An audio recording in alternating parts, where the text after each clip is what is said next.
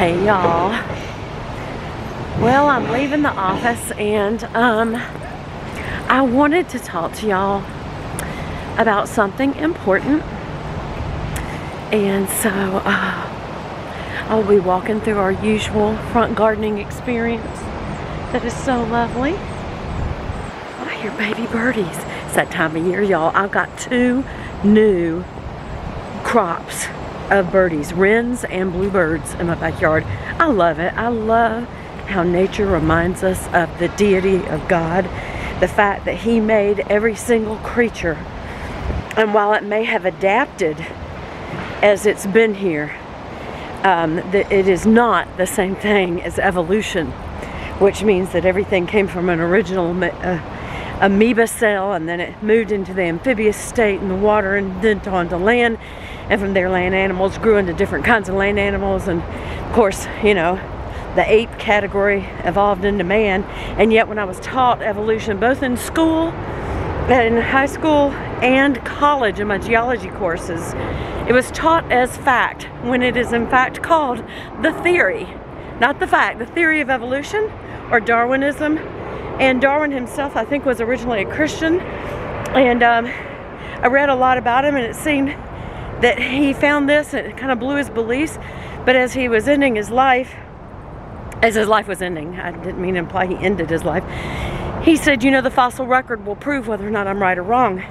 And the fossil record has proven that all species were here individually at one time. In other words, you had the mammals, then you had exactly as Genesis describes it. You had animals and water animals and birds and all of that, exactly as it's described in Genesis, has now been proven by the fossil record, which tells us that Darwin, if he were alive today, I wish he got it straight before he died, would actually be a Christian or a creationist. Christians believe in creationism, not Darwinism. And creationism is that God created everything exactly as He said He did in the book of Genesis. And I just dropped a bottle of juice on the floor. I've got to pick it up before it goes. Oh no, of all the things that could have been, y'all, it was my green juice, which will make a mess if I don't get it up real quick. So hold on. I don't want it to stain my carpet. But anyway, I know this isn't exactly how I wanted this to go. But, so the bottom line is that, can you see me at all? Do you need to see me, or can you just hear me sideways? Hello? I bet people walking by are kind of going, what's she doing talking to herself sideways? Oh my goodness. Luckily, I have some napkins from eating a Chick-fil-A egg, why can I never say egg white muffin. And usually I don't even have the chicken, I just had the egg white and cheese on an English muffin. That's what I usually have in the mornings. Even though it's probably better if you went ahead and had the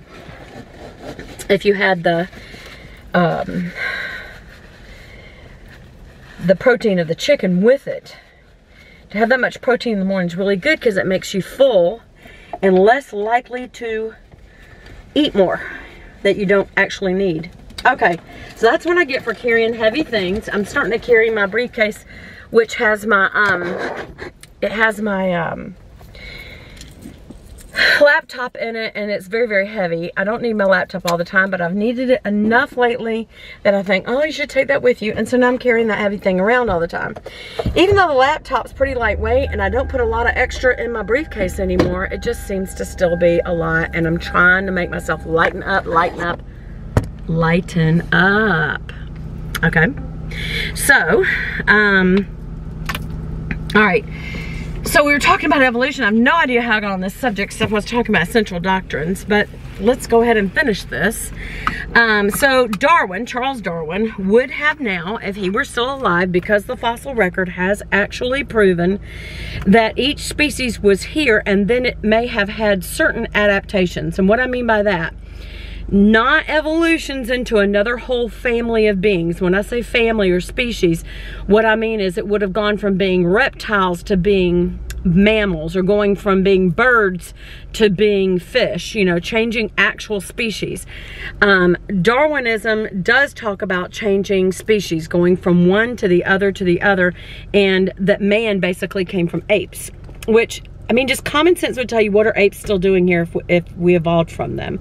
Did some of them get left out? And some people will say, yes, they were on a different continent. It's like thousands and thousands, millions of years go by, and you're saying, oops, they left a couple of them over in, you know, different places. Like, I don't even know where they suggest, I can't tell you right now off the top of my head where they suggest. I don't know if it's Africa or if it's, I would imagine Amazon, but who knows what jungles they're talking about that they got stuck in, and man went ahead and progressed without them. Look, we're building skyscrapers, we're flying to the moon. I don't think so. Common sense, but it's still the fossil record. God made sure. God wants us to believe on faith, but he's let science prove him out, just so that man, the people who are scientific, who believe that they've got to have some scientific evidence, he loves them too, and he wants to make sure that they do know. And the fossil record has proven that the species were all here at one time in different species. And when I say one time, we don't know when God talks about that he spoke different things in the first few days, what those days were. Some people, you know, say that could have been a day to God, could have been 1,000 years, because it's referred that way once. Maybe that's what it means. You know, I think it says a day is to 1,000 years unto the Lord, or something like that. I have to go find where that scripture is. But it wasn't talking about that. So it doesn't necessarily mean it always was. So, you know, certainly there's an implication from science and carbon dating, which I don't trust carbon dating. I don't know that they've got it right. They'll say, well, this is 99 million old. It's like, you don't know that. There's no way to absolutely prove that, except for your scientific conjectures. If you do a carbon to this and to do that, but you don't know that. I'm going with the word of God. I do know that. And if God says, he created light on day 1, and on day 2 he created you know, land, and day 3 he made water and animals, and then he made mammals, and then at the end he made man. That does not mean that man evolved from all that. He made it specifically. He tells us exactly how he did it, and that it was not from animals, it was from his hand. He did use the dust of the earth, and then he breathed into man after he built him and gave him life breath, just like God gives life breath to every single being on the earth. The life breath is also called the soul, not just breathing oxygen. It's called the soul, that God breathes the soul into every single being.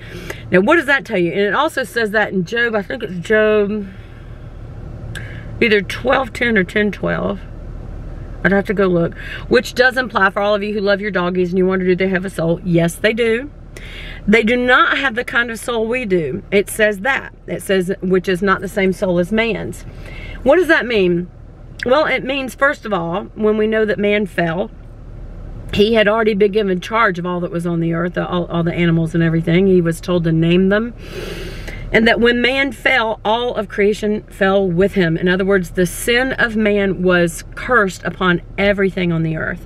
So all the animals did not sin, but sin was on them from their being under submission to man. And so the Bible tells us that creation groans waiting for the return of Christ. Creation knows Christ. That's what that tells you. And also that it knows that Christ is coming again. So it knows its maker, it knows its God. It doesn't speak in the way that we do or any of that, and it's not because it's not, nature is not actively sinning, like choosing to sin, like a lion doesn't choose to eat a gazelle, which we would think, oh, it's killing it. That's the fall. That aggressiveness and that killing nature is on animals, but they won't do that anymore when Christ returns. How do we know that? Because one of the symbols of Christ's return is that the wolf will lay with the lamb, and that the lion will lay with the lamb. Those two examples that we're told about, one of which is a sign of the return of Christ, implies that there's no longer that death relationship. There's no longer that aggressive killing where an animal kills another animal and eats it. That'll be all over with. So in the meantime, do they need to be saved? No, because they did not sin. So they don't need to be saved from their sin. They already know the Savior. They know Him as Master and God. But they do not need, like man does, to make a decision to stop sinning and turn towards Christ, because they don't sin actively. They have the sin nature on them. By the way, when we are giving our life over to Christ and we decide to repent from our sin, we're gonna make a willful decision that we don't want to sin anymore. Doesn't mean we'll do it perfectly. That's why He went to the cross, because we won't do that perfectly. But we have to make a willful decision that we don't want to sin anymore. That's called repentance. And it's a thing of the heart, and only God knows the heart. Only God knows if a person means it or not. That's why we are told, judge not lest you be judged. And that's what that's talking about. That, by the way, isn't what it's talking about, to have government within a church body where you have accountability for any sinful behavior. That you do need to judge. So Christians can judge other Christians, especially when it comes in a loving manner, and it's to have accountability, to behave in a fashion that points people towards God, because Christians are supposed to point people towards Christ. That's our Savior, and the world needs to know about our Savior, and so we're supposed to point towards Christ. And so if I see that you're sinning as a Christian, I need to come to you in love, not in haughtiness or thinking I'm better than you, but in love, going, ooh, you're in trouble. I need to tell you about this. And because I'm loving you and taking that risk to come to you like that, it's hard to do sometimes. Just in our fleshly nature, it's hard to do. It's scary to do. You should receive that from me and say, you know what? She's come. She's pointed this out to me. Biblically, she's correct. What I'm doing is wrong, and I need to repent. So that is judgment. Our God is a judge.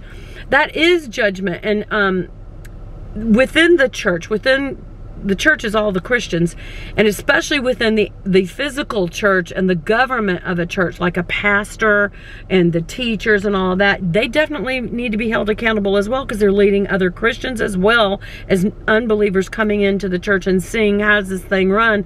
And so it's very important what our behavior is like. So that within the church we judge, outside the church we don't. That's because there is no judgment outside the church, except that people are going to be going to hell. And that's not for us to decide. Inside the church, the judgment's on our behavior. Outside the church, the judgment is on whether or not someone knows Jesus Christ, whether they're going to heaven or hell. And that's based on whether or not they've made that willful decision to repent from their sins. And then if they made that decision, the Holy Spirit, and you invite God in to take over your life. Who's God? Well, you have to know who He is. We talked about that's an essential doctrine, that Jesus Christ is God. He will come into you in the form of the Holy Spirit. The Holy Spirit will live in you. Remember, Jesus Christ came in the flesh, and then at the end of His life, He went back to be seated at the right hand of the Father. And He said, I will not leave you alone as an orphan. I will send another. And He sent the Holy Spirit. Who is the Holy Spirit? Jesus? Yes, but in spirit. Well, what do you mean?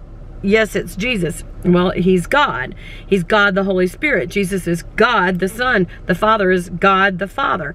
All three of them are God. They're all equally God, but their roles are separate. The role of the Father, the role of the Son, especially the fact that He had two natures, but the nature of God, and then also the nature of man. He's the only one of the three that came here and took on a human form, which we find out in the Gospel of John, chapter 1, verse 14. It says he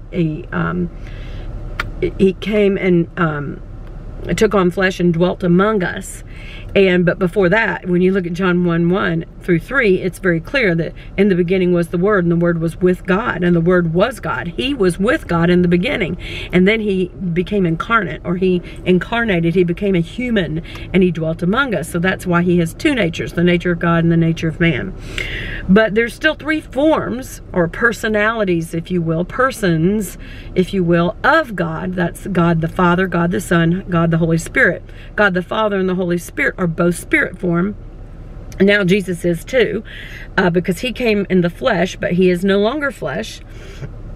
So when we accept Him as our Master, our God, our Lord and Savior, He comes into us in the form of the Holy Spirit, and he lives with us, within all of us who accept him, and he will work out the living out, the behavior, the repentance. He will give you the gift of faith to believe in him. We don't even have enough faith to believe in him. It's a gift from God, a free gift from God. And he says, if you ask me for it, you'll get it.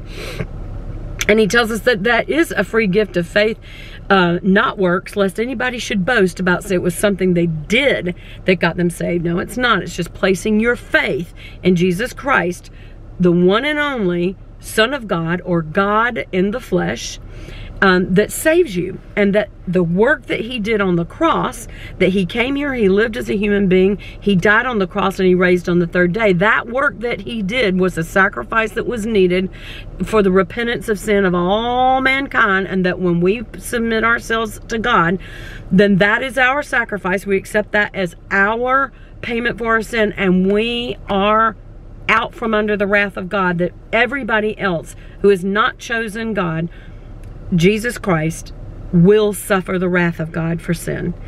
But not if you accept Jesus Christ's sacrifice for sin, then that applies to you. So, and that is how you get out of it. Jesus did it. Jesus is the one who did the sacrifice that you should do, but you can't. You're not even good enough, because he was the only one that was pure enough and holy enough to do it. He's done it for all mankind, so it's a level foot at the cross. Doesn't matter who you are, what color you are, what race you are, what gender you are. It does not matter who you are. If you will repent from your sins and say, Jesus, I believe that you are God, and I don't want to sin anymore. Will you give me the power through your Holy Spirit not to do that? And I will, for the rest of my life, serve you. And then the rest of your life, he comes into you and he teaches you and shows you what that means. He has a personal relationship with you. He just wants to be with you and talk with you, and you talk with him and see all kinds of mighty things. Sometimes you'll see horrible things. Sometimes you'll see joyous things. And through all of it, he will see you through all of that. So this is temporary. This is where we make that decision. This is where we see what the fallen state has done to the earth, and then we get saved from the result of that, which is sin and the wrath of God. And then when we die, we will go to be with him, and one day he will return. And there's all kinds of stuff that we need to talk about the end times, and when he returns and what will happen, the 1,000-year reign, all kinds of stuff like that. But in the end, God himself will again walk with man like he did originally on the earth. It will be a perfected earth. It will be perfect and better even than before. There'll be no sin condition anymore. It will be absolutely amazing. By the way, it says that it will be a crystal sea. So when people talk about this, there will be a sea no more. There'll be no more be a sea like the one here, that's dark, that has animals in it that can kill you, that if you fall into it and you are miles and miles away from a shoreline, you would drown. That won't be the condition of the new sea. It's crystal clear. You can see straight through it. You're not going to be bound by a human body anymore the way we are now. I don't know if God's going to give us new gills. I don't know if he's just going to make it where we can breathe through water like when we're in our mother's womb. He's going to make it perfect. We don't understand all of it, but we do understand a lot. I hate when people say, we don't know anything about heaven. Yes, we do. We know a lot about heaven. We know a lot about getting there, Jesus Christ. We know a lot about what it's going to be like there. If y'all want to talk about heaven itself, maybe we'll make that one of the Bible studies. We can talk about that. Comment below. If you want to talk about the end times, comment about it below.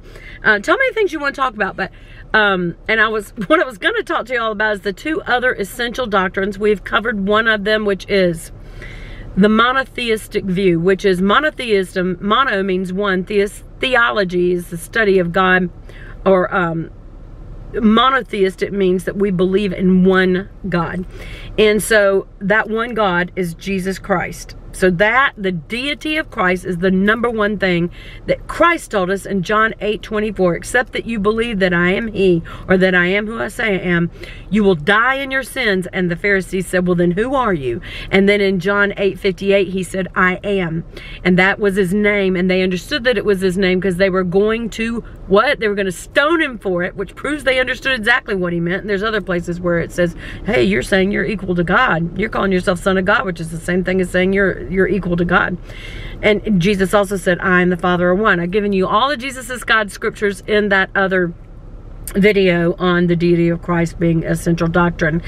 But also, when you look at Exodus 3:14, that is where God called himself I am. That's a name. That's not a state of being verb. Like we go I am or I was, you know, it's a state of being verb. No, no, no. It's in all caps. It is a proper noun. It is a name. And in Exodus 3:14, he says, this is my name. I am that I am, or just I am. This is my name forever for all future generations. He's very, very clear about it. And Jesus is very, very clear that he's saying that name. So if in John 8:58, he says, that's my name. And John 8:24, he says, you got to believe that or you don't go to heaven. You remain in your sins. What happens with you remain in your sin? You will go to hell. You don't go to heaven. So that's the deity. That's the important thing about Christ. That was the central doctrine number one. Essential doctrine number two that we talked about was the inerrant word of God, or inerrant means without error, meaning the word of God in the beginning was the word. And the word was with God, and the word was God. The word itself is holy because it is Jesus Christ. Then Jesus Christ, the spoken word of God, God himself, became a human being, and he was an incarnate being, or a being with flesh on. He's still the word of God. And so we know that the word of God's without error. And when people say, well, how can you be sure that man got it right? If God can part the Red Sea, if God can spin planets into orbit, he can make sure that the word of God gets all the way down, all the way through all the publishers, all the writers. They get it down right. They get it interpreted correctly. They get the meaning of it right, even with different denominational pulls on translations and versions. And, you know, I've heard that the Muslims say, well, see, this is why you don't want a part of the Christian faith, because they can't even make up which Bible. There is only one holy Bible. And we've talked about, when I talked about the Word of God being inerrant and where we get our Bible from in the Essentials Doctrine, and also another video that I did on where do we get the Word of God. I talked about all this in great detail, so I don't want to go back into that again right now. But it's very clear that those are two essential doctrines, and the other two are the salvation that we have through the grace of God through faith. People say through grace. That's not, it's how he words it. He says that it is by the grace of God that you've been saved, meaning it's just by the grace of God that you've been saved, meaning he's decided to, by his grace, he's decided to, through what? Faith. And this faith is a gift from God, not by works, lest any man should boast. What does that mean? That means that, that's Ephesians 2:8-9, by the way. And what does that mean? That means that what God's saying is, I'm the one that's actually decided by my very grace that I'm going to do this. And how I'm going to do it? I'm going to do it through faith.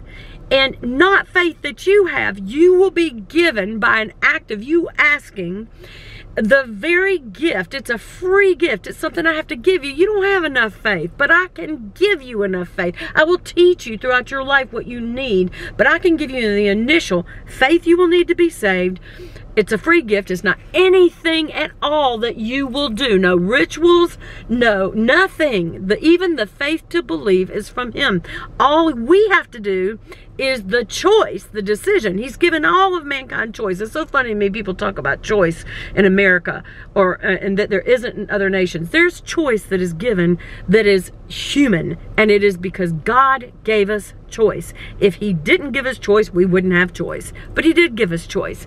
And it's because he wanted our love to be real, not robotic, not something he forced, but something we chose. And even though we've screwed up ever since, he said, I'm still going to have a plan for you to get you back to me, because I love you so much. I can't stand to be away from you. I'll get you back. But you got to place your faith in me. Well, we're too weak. I know. I made you weak. I want you weak. I want you dependent on me. I want you to adhere to me. I want you to rely upon me. So what I'm going to do is make you weak enough that you can see your need of me, and I will be strong. When you lean on me, when you place your faith in me, I will give you the faith you need, and I will show you that it's me that is strong. When you see all the crazy stuff going on, instead of choosing happiness, choose the joy of the Lord, because joy is, regardless of happiness, you can have joy. How? Because God will give it to you. And he says that's where you'll get your strength from. The joy of the Lord is your strength. He tells us this. I'm getting all worked up like I'm some kind of a preacher dude. Anyway, so that's one of the things we're going to cover. The second thing we're going to cover, or actually we talked about the first two. That'll be the third. The fourth thing we'll talk about is that you must believe on the resurrection of Jesus Christ. You must know that you need to repent. You need to know that he came here, that he lived a perfect life, and that he died, and that he was raised again on the third day. That is a non-negotiable essential of the Christian faith. So those are the things we're going to talk about. I know I've talked way too long, and I will talk to you again soon. I love you so much. I don't know what all I've left out. I was on the soapbox. Love you. Bye.